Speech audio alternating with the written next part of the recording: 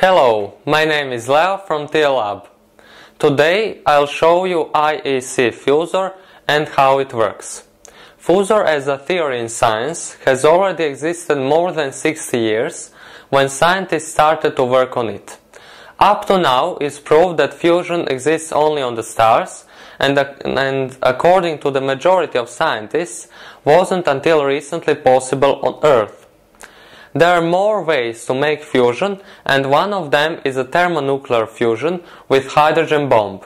Among other projects, there is a more intensive work on development of tokamak reactor within the project Torre Supra. There is used magnetic confinement method. There is created plasma and confined in the shape of a torus using magnetic field. In this project, fusion is achieved but only for a very short time. During work of fusion, there is a very big amount of ionizing radiation neutrons. Despite this, nuclear fusion reaction in fusors is relatively safe because in the case of some accident, fusor is turned off and there isn't any danger anymore. Until now, fusion in technical processes on Earth has not been produced in amount to be stable process and to produce additional amount of energy.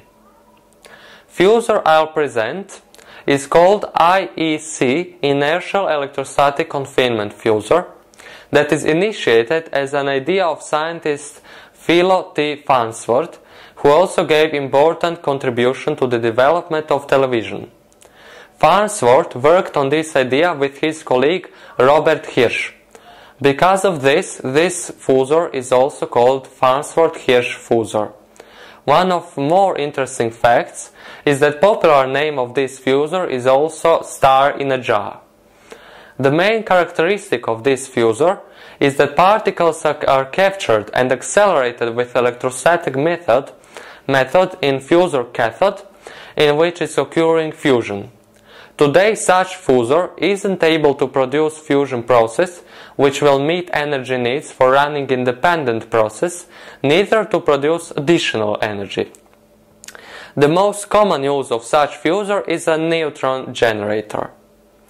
Existing of fusion process in this fusor can be proved by working with fuel which can produce neutrons. In most cases, people who work with IEC fusor use DD, deuterium-deuterium, or more dangerous DT, deuterium-tritium reaction. This kind of fusion reaction doesn't require very high energies to produce fusion, so it is suitable to be used in small reactors, and it is pretty easy to meet energy needs to start process of fusion. For example, in deuterium-tritium DT reaction is needed about 120 kilovolts.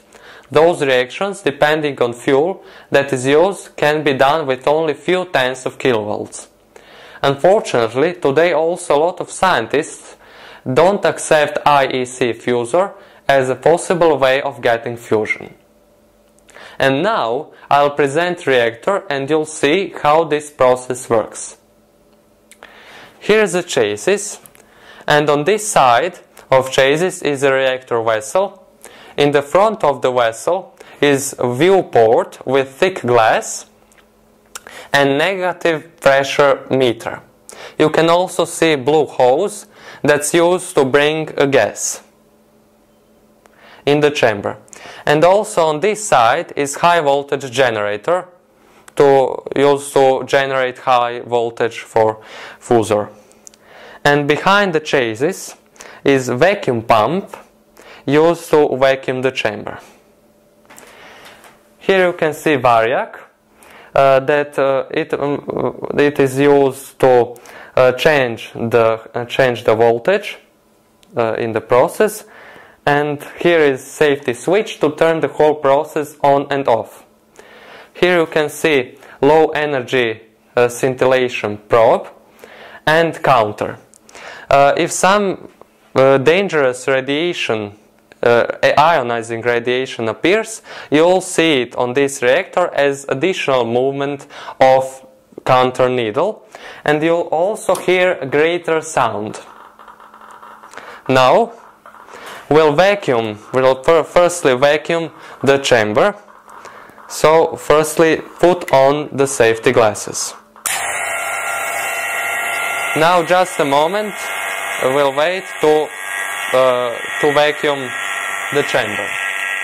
In our case, we'll slowly increase voltage to 5 kilovolts and you'll see plasma.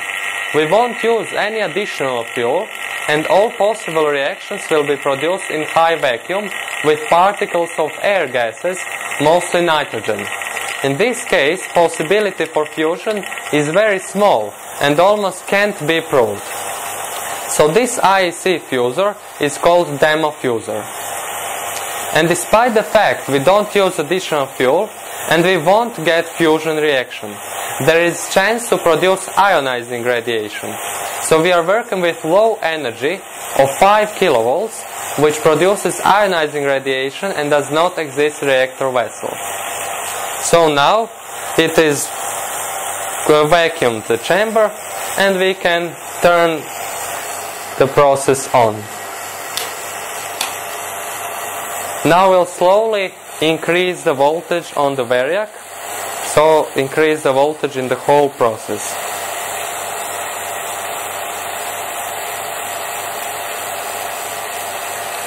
Now we have enough voltage, that is voltage about 5 kilovolts or 5000 volts, and here you can see plasma in reactor vessel.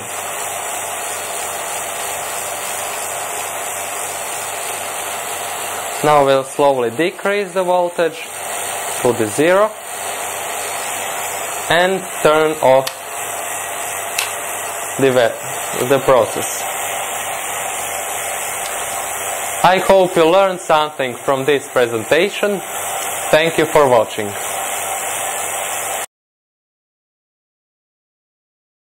This plasma is so nice that I must show you again.